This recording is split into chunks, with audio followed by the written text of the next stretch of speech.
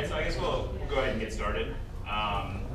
Thanks for coming to my talk, and for all of you who voted for it to be the best. Thank you for subjecting me to this. This is great. If you want to vote for my talk again, here's this slide. And an example of what got me here in the first place. So hello, I'm Eli. I make weird stuff on the internet. Sometimes I work for this company called Social Tables in my hometown of Washington, D.C., where I lead a team of much smarter and more talented engineers building a WebGL event-space diagramming app.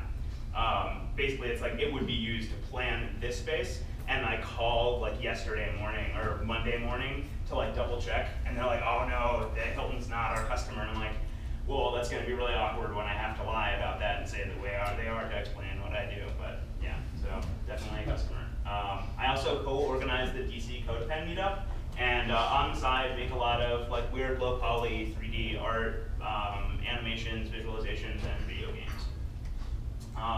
So today I'll be shrieking about why focusing on perceived performance is a smart and I think important thing to do. A little bit about how humans perceive time, and how to use what we learn about how people think about time in order to make the time that people sit around waiting for things on the internet a little less shitty. And this thing that I like to call predictive design, which is using past or current user behavior to predict future behavior and queuing those actions before the user actually takes them. So why does perceived performance matter? It's because at its core, web performance is really all about time. We talk about web performance in terms of time. All of our metrics are time-based metrics. Kilobytes per second in download speed, milliseconds of server latency, milliseconds to first paint, right? All the conversation around web performance is a conversation about time. But time is a funny thing. It means different things to different people. It can seem to expand and contract, speed up and slow down. And as anyone who's ever been to the DMV can tell you, it can grind to a halt, run backwards, and then start to pull apart the fabric of reality. And at the core of this funniness is the difference between objective and subjective time, which is really the time that a clock sees versus the time that we as people see. And we tend to optimize for objective time, especially in web performance land, but really in every field we tend to optimize for objective time. And the reason for that is because objective time is easy to measure.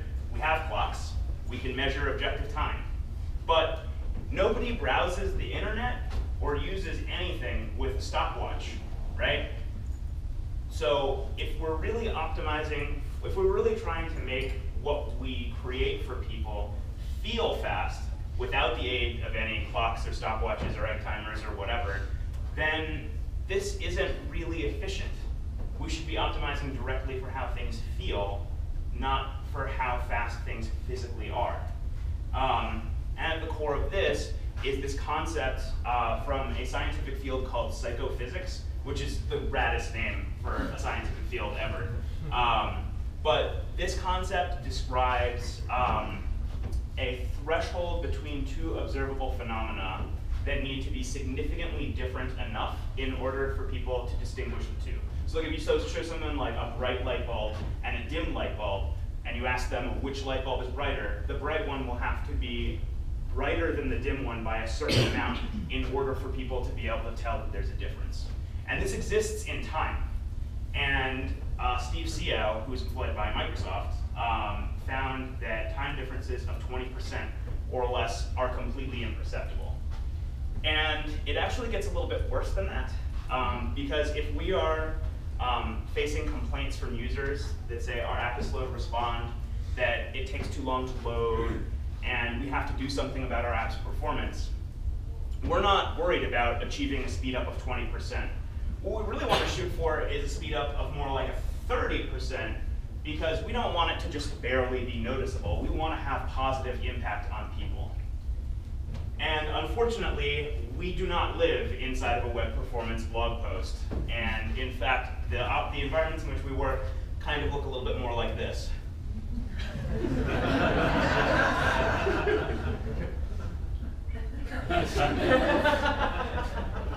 That's great. Follow Square Trek on Twitter. Best. So good. But yeah, I mean, this is a very real thing, especially when you work in a large or mature code base, and especially as we continue to push towards this like zeitgeist of microservice-oriented infrastructure. Achieving a speed up of 30% can be a monumental undertaking that can require the concentration of a ridiculous amount of resources and the coordination of many disparate teams, sometimes may not even be in the same country. So my value prop for y'all is to focus on this objective simply because it offers a better bang for buck. As front-end developers, we can operate alone and achieve a meaningful difference in the perceived speed of our apps without having to worry about any objective or physical speed up that would require the dedication of resources necessary to make a 30% improvement on objective speed. So, in order to figure out how we can do that, we have to learn a little bit about how people perceive time. So, people tend to break events that occur over periods of time into active and passive phases. Active phases are characterized by high levels of mental activity, and passive phases are characterized by like a high level of twiddling. And the crux of it all is that humans tend to overestimate passive weights by 36% per Richard Larson of MIT. And we've all been there, and we've all seen this. I know this happens to me, and I do this all the time. I'm so guilty of this. Google Maps tells me, stay on the 3-lane road, sit your ass in traffic, and get stopped up at stoplights because I swear to God it's 2 minutes faster. And I'm like, fuck you, Google Maps. I'm not gonna sit in traffic listening to that Lady Gaga song again. I'm gonna scoot around on side streets, and I'm gonna wait at stop signs, and I'm gonna wait at stoplights, but it's gonna be fine because I don't feel miserable.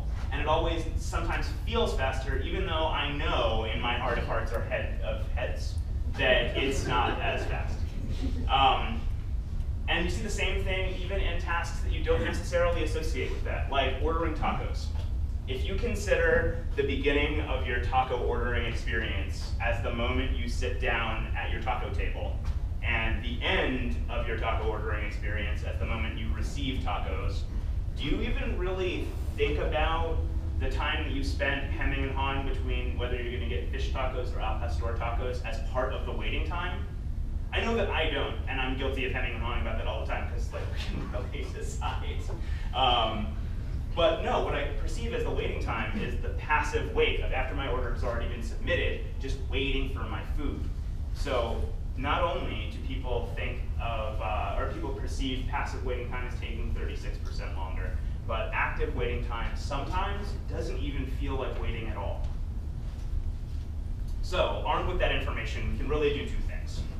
We can work to make passive phases feel less long and feel less terrible, or we can take our total activity and work to make active phases a greater proportion of the total time.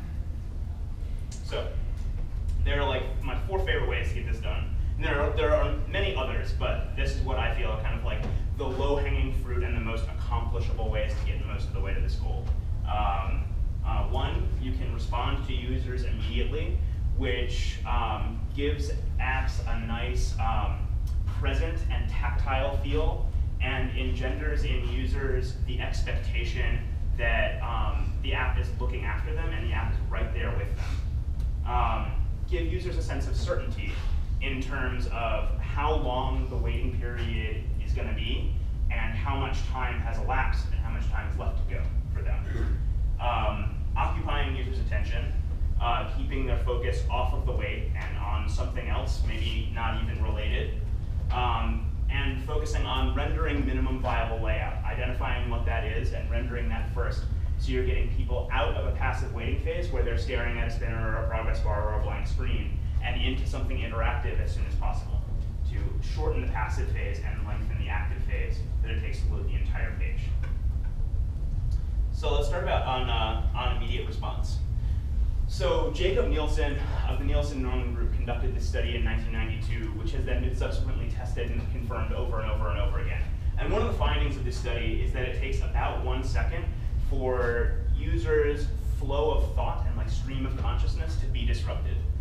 So to put that in another way, when they take an action that is asynchronous and it's going to cause some waiting time, it takes them about 1 second to naturally transition from focusing on the task they just accomplished, whether it's like clicking a button or completing a form field or whatever, and it takes them that 1 second to realize, okay, now I have to wait for something, like, okay, the app has not immediately responded to me, I'm waiting for something now. So if we know that it takes them 1 second to even realize they're waiting, we need to work to respond immediately so we can front load as much loading as possible into that 1 second when they don't even realize they're waiting for something yet.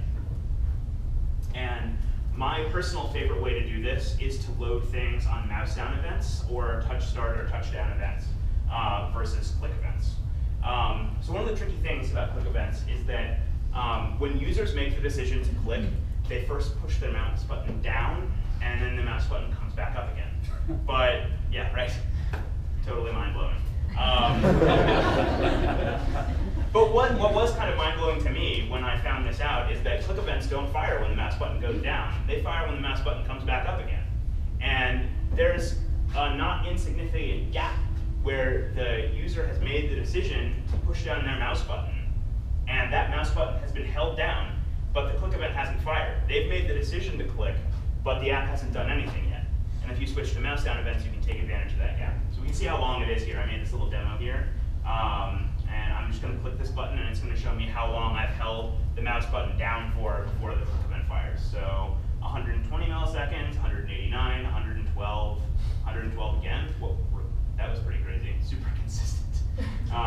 And I tested this on Mechanical Turk, and I found that it was pretty common that a 150 to 150 milliseconds, people would hold their mouse button down. So that means that by loading content or making the decision to start whatever asynchronous process we're doing to load stuff on mouse down instead of click, gives you a 100 to 150 millisecond head start. This pairs really, really well with active states in our CSS. If you don't know what active states are, they work just like hover states, only instead of firing when you hover an element like this. That's weird, because my hover state isn't working. That's strange. But instead of firing when you hover when you mouse over the element, they fire when you click down on the element. Like here's my active state here. It turns a darker shade of pink and moves down.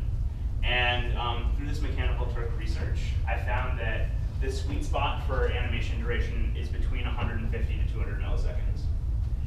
Because if people tend to hold their mouse button down for 100 to 150 milliseconds anyway, that by pushing the duration of our active animations a little bit past that, we can coax them into holding their mouse button down for the entire length of our active animation, which gives us a little bit more time that we can front load our loading before people realize they entered the loading state before a click event fires.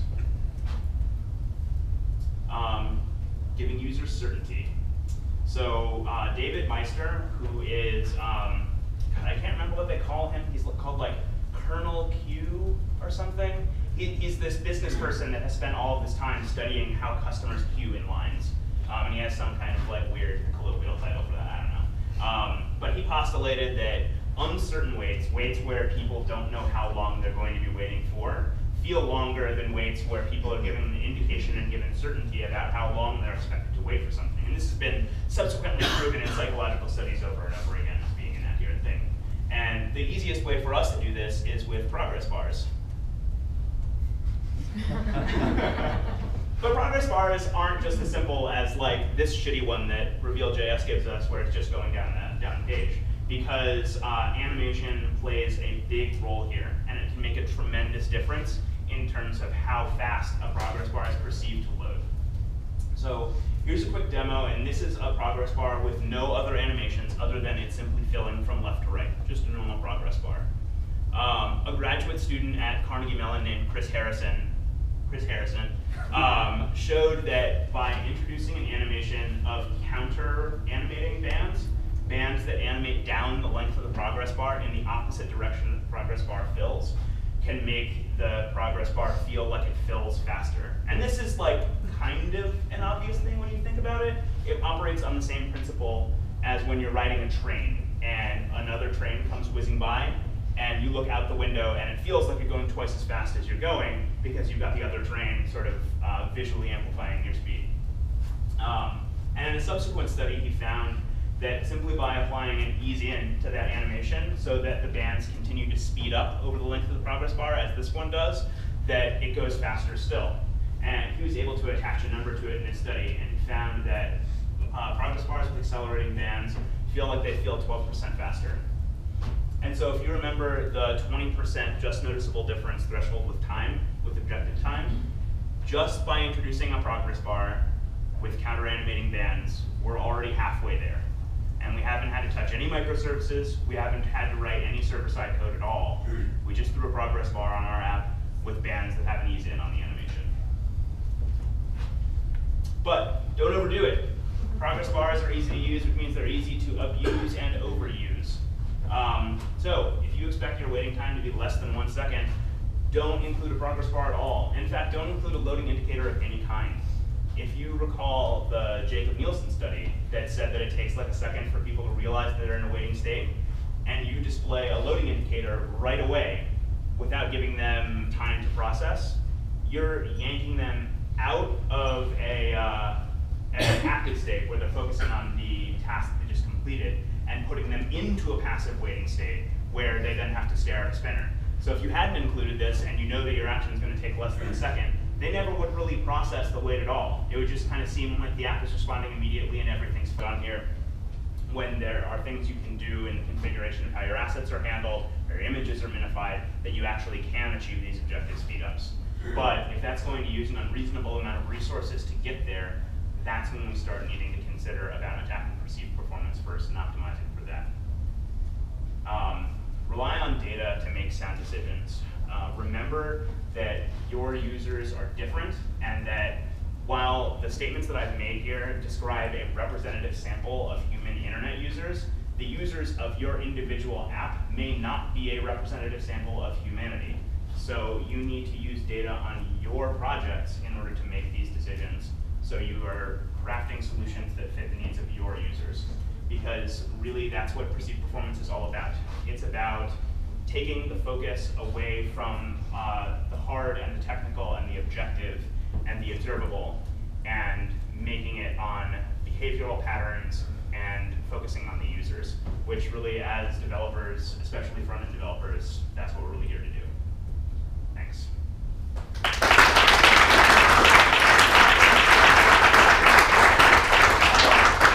So you can see my slides at, there's a link to them at eli.wtf/fun, or if you want to memorize that long URL, you can just go straight there. And I also have free stickers, but I'm open for questions because we've got like 20 minutes. So anyone have questions? This guy. So I guess I'm wondering about like what happens if you make a prediction and it's wrong. So say, for instance, you predict that the user is going to click this button, right? And you want to get ahead of like maybe a call to an endpoint that might be heavy.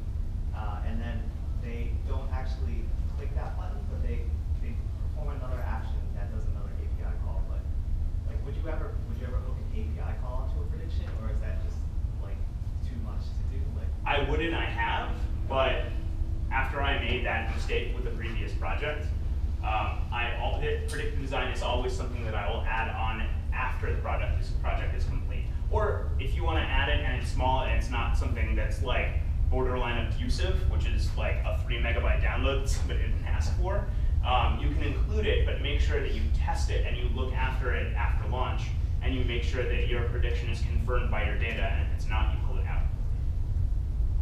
Did that answer your question? Yeah, I'm just thinking about what you said. Okay, sure. I'll probably talk to you later. Sure, of course. That's totally fine too. If you don't want to ask questions, you can just come and ask me stuff afterwards. I guess to piggyback off of what he was saying, it sounds like predictive design may not be the best choice for an endpoint where you are saving or updating data, because you may save or update data predictively, and you may have data saying like 98%, you just do this action, But for those 2%, they didn't want that data to say if they thought about it or they saw a mistake, and now it's been saved, now it's been updated, and they didn't know. So it seems like you kind of have to pick your spots. Yeah, you absolutely do have to pick your spots. And in terms of like if we're couching this in real data, like I feel comfortable using predictive design, especially when the calls are not super heavy, like not 3 megabytes, where like sort of the risk is low, like the risk of like serious adverse effects are low. And I feel comfortable making those decisions if it's 85% or more of users. Like, if I can look at my analytics, find heat maps, and understand that this pattern applies to 85% of users, I'm going to use predictive design on that because I sort of look at our jobs as serving users, not user. And if we are creating a more positive experience for an overwhelming majority of users and a slightly more detrimental experience, even though it's not necessarily detrimental, certainly not if they're on like Wi-Fi or a wired data connection where they won't be charged for the data, I'm willing to take that risk. I guess I was thinking more like if they're placing an order, let's say, then that's somewhere where you say let them click. Oh yeah, no, if you're trying to transmit data to a server, like if you're trying to do like predictive design on key down, like you don't want them like to have their username recorded as because the first letter they typed was A, right? Yeah. So that's more for loading assets that are necessary to display forms. So like if it's a sign up form that has a payment thing at the end, there's a lot of specialized client-side JavaScript necessary for validation, and there are assets for like the little icons for your credit cards and things like that all have to be loaded. And you can load the assets necessary to render the next step if you're not necessarily transmitting data to the server on what the first steps like fields read. Does that make sense? Yes. Okay. So we frequently, like in terms of when we try to make changes in terms like to the front end of our product, we're frequently like tasked with like we have to basically validate that the change is working in terms of like return on investment, basically for time spent. So with the nature I'm sorry, time spent for you or time spent for users? Time spent for us, like as developers to make the changes. So with all of these things like inherently being non-objectively timed, like how do you show that value to say like development manager or product owner to make the case that it's worth the time whenever you don't have a solid like it's gonna increase load time this right. much. So you can do 2 things. You can lean on generalized psychological data, which applies to a representative sample of humans. Like the just noticeable difference threshold of 20% has been studied over and over and over and over again and continues to hold up. That's same thing with humans tend to overestimate passive waiting time by 36%. That's been tested over and over and over again and is like it's like the law of gravity of psychophysics. And you can point to that data. And if you have the luxury to do it, conduct user tests. A/B test it and ask for ratings of satisfaction. I don't know if your user base is large enough for that or if you have the resources to do that, but the more close conversation you can have with your users, the better. For more than just this too. Well, all right, thanks so much for coming, guys. Oh, no, one more. Everybody sit down. So predictive design and error recovery. You predict that user will do it, and you start loading, and user decided not to. How do you recover? Well, going back to what I said earlier, and should have made a clearer point out during the presentation, we're not necessarily transmitting data to a server in terms of the completion of step 1 of a form flow. What we want to do is load the assets necessary to render the next page. So I wouldn't ever, if you're trying to like record user information and stick that in a database somewhere. It's simple as showing the bar. I decided to change what you show in the bar. So like in my demos, the bar that was happening on the left side. Yeah, because it's just visual, right? So that was a sort of behind the scenes notification for just us in this room of what was happening behind the scenes with the app. So that was what I wanted to include as an indication so that you could see that when I clicked the button in the first demo, that's when it started to load. And it was an indication so that you could see that when I started working on the 3rd form field and all of the form fields had input in them, it would start loading in the background. So that was just a background loading indicator for us to make that experiment clear. In terms of predictive design, you want to be loading that information when they don't realize that it's loading. So you wouldn't show a progress bar in that case. What you would do is when you would show your progress bar when users make the decision that, okay, I'm going to go to the next page by clicking a button. They don't realize, and nor do they need to know, that you're loading that information in the background. That's just a way for us to get a head start. So you would only display your progress bar once they click or once they take their action. All right, well, thanks for coming everybody. I really, really appreciate it.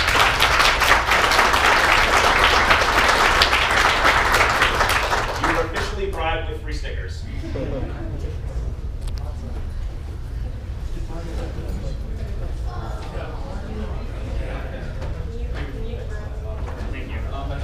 Thanks, I appreciate that. I've already got my production. Like I can make that change to CSS. You want your thing with jigger back? I mean, no, you're good, right? What? Yeah, well, I was afraid David was going to hit me if I didn't. We totally have for everything. And like I could just put in the CSS, there's always the same CSS. So like, I'll just put a delay on the student, so it won't hear me for a second. About lines and you like when you're 50% I want to include that. Yeah, just say, congrats, you're done. We loaded everything. It's like a fancy dummy animation for like 2 seconds, and then it shows the Oh yeah, no, I totally, that's one of those things where I had feedback from them in my first session and forgot to include it. So shit, I feel bad about that. But yeah, I'm totally on board with using fake progress bars. But how I do it is instead of just like having a bar that animates to the end and then it just gets done, people are still waiting. I'll test how long it takes to load one of the images on the page, and then develop a normalized factor for sort of how fast a slow the internet connection is, and then apply that to the duration of my fake progress bar animation so you get some. I saw an article, and this was totally fascinating. It was totally the backwards. They didn't game developers, and you click save game, save, and the users didn't feel safe that the game was saved, and so these game developers had to intentionally add like 5-10 seconds of a spinner where it calculates like your chances of getting cancer or whatever. And you put a 5-second fake delay just because I love stuff like that too. Like Rocket Mortgage had to do that because they're like people didn't believe that the app could be trusted if it could calculate your mortgage rates in like 300 milliseconds. So they made it wait 20 seconds. You could also make a game for people that has make them think that they're improving the load time. So I was making something like, click here to make the page load faster. Hammer it, and it kind of like makes it go faster. That's actually not a bad idea. That'd be really cool. That's actually a really good idea. Or like move the target that they have to hit, and then it. Yeah, for really long things, I'm totally on board with like having interactive screens and people engaged. Yeah, whatever. But you're right, animation plays a big role. Yeah, for sure. Cool. Thanks for the talk. Well, thanks for coming in, guys. I appreciate it. Thanks, I really appreciate that. I don't